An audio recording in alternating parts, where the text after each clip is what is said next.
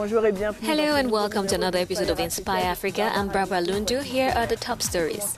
We'll start with Cameroon. Former tennis player Joseph Oyebog has opened an academy to pass on his passion to the younger generation. But he does more than teach tennis. Through sport, he also wants to help the underprivileged youth.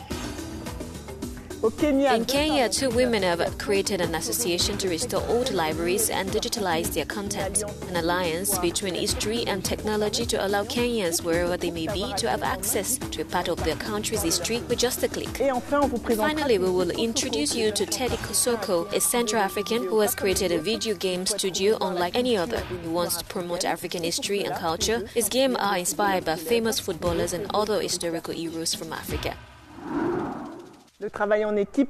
Teamwork, determination and perseverance. Skills that are conveyed through sport, for example.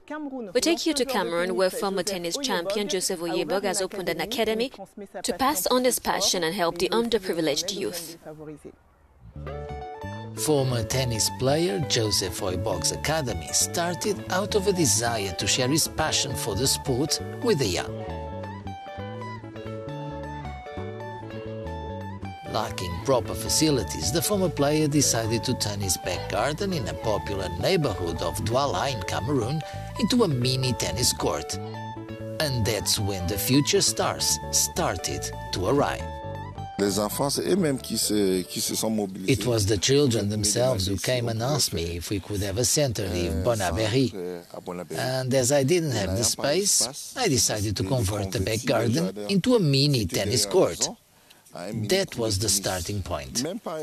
And gradually we went from a center that couldn't win a match to a center that is now the best center in the country. All the best players of the Cameroonian junior team come from this center.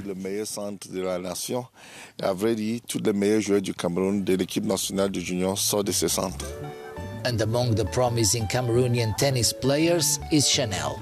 The young girl lives here at the academy, located in Susa, in the west of the country.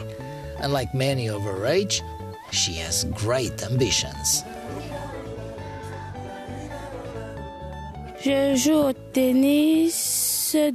I've been playing tennis for 8 years, and I joined the academy in 2019. And I would like to be like my idol, Serena Williams. Joseph Oyebog's work is paying off. The Academy recently hosted an international junior championship.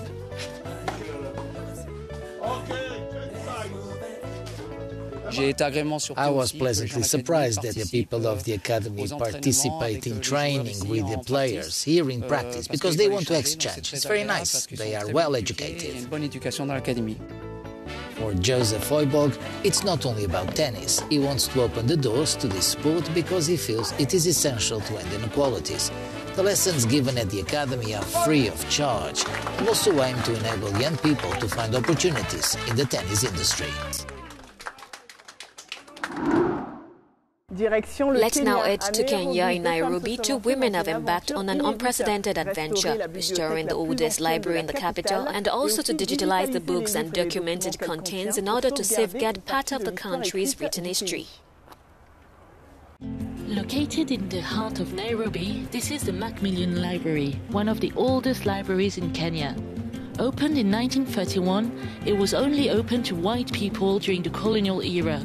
Things have changed since, and Kenyans often visit this historic place, which contains rare books dating back to the beginning of the 20th century.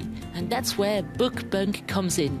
Founded by two Kenyan women, a writer and a publisher, the association's goals include restoring the library and digitizing its books. I think one of the most important things is that it opens up archives and records for people's interrogation.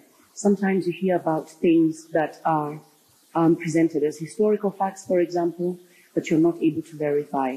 So the first important thing for me is just kind of granting universal access to our history and our records so that it becomes something that is available to everyone.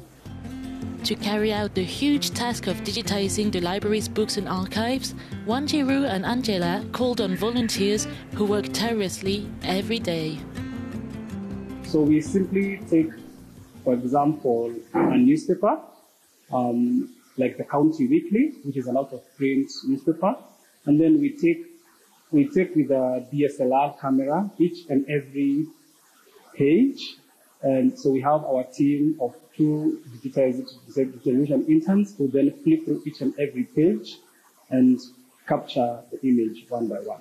The young women do not want to erase the colonial past reflected in the current collections, but in order for Kenyans to reclaim this place, the team has included books by contemporary African authors in the collection.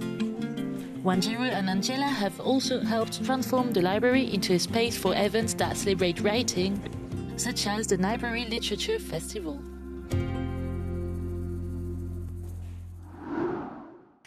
Before introducing our guest, please watch this video. It will give you an idea of his work. This is a video game created by Teddy Kossoko. This young Central African wants to make people discover African history and culture through these games. Hello Teddy, how did you come about this idea?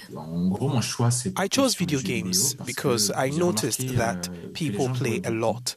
It's part of their everyday life.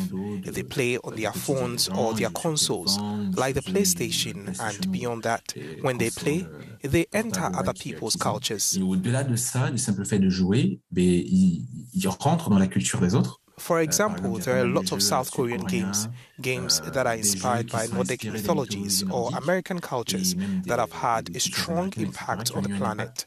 In Africa, for example, we all know Japanese manga. We grew up with it. So I said to myself, if others have managed to do that with their culture, we in Africa, with all the rich cultures we have, why shouldn't we do the same thing? That's how I got started. Comme ça, je me suis lancé. Do you think it's easier to discover African culture through video games? Pour moi, c'est beaucoup plus facile. Pourquoi? Parce que it's much easier for me because people will have visual support. For example, there is a scenario we wrote in which the character meets the Dogons of Mali, the Maasai in Kenya, the Pygmies in Central Africa. Seeing this universe, even for me, an African who grew up in Africa, was a shock to see the result. It comes to life. It is much easier to visualize because our objective is to base ourselves on history so that beyond entertainment, people can learn about the richness of the African culture. People often say wrongly that Africa has no history. This is false. People just don't know the history of the African continent. As a young girl or a man in Congo, Ghana or Senegal, how do you play these games? Alors, tous nos jeux sont disponibles sur le Google Play Store. All our games are available on the Google Store and the Apple Store. Une plateforme comme le Google Play Store qui est destinée à l'Afrique, qui a pour objectif de... We are also developing a platform for Africa that aims to facilitate purchases. On our platform, people will be able to pay by mobile money. For West African countries such as Senegal or Mali, they can even pay by cash. Pour le Sénégal, Mali, Burkina, etc., la partie d'Afrique de l'Ouest, ils pourront même payer par cash. Alors quelqu'un a 100 francs CFA. If someone has 100 CFA, we have set up a code system and they can go to partner shops to pay for the game. Il y a des partenaires comme InTouch, ils vont finaliser la chose et avoir le jeu. Last question, how do you see the future of video game market in Africa? Le potentiel, il est là. The potential is there. The gamers and the players are there. There is a growing interest in African content. Recently in South Africa, there is a company that has managed to raise about $30 million for gaming in Africa. This is the first, and it shows the interest of some investment funds in the African continent. We also see that internet penetration is improving with, for example, the arrival of Google Cable in Togo recently. Politicians in Senegal, Benin, etc. are beginning to understand the interest in video games and especially their economic potential. We have more and more good developers capable of creating games. The public is now aware of the cultural and educational potential of video games. I am therefore very optimistic about the future of the video game market in Africa.